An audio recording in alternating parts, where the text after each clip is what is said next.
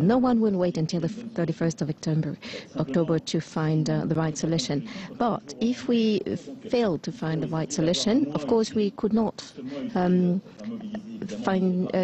do whatever it takes at the last minute. So we will make the most of this period of time, and Michel Barnier will be part of that, the European negotiator, trying to find solutions without totally reshuffling the withdrawal agreement, because there has always been a lot of work and it's been approved by the 27.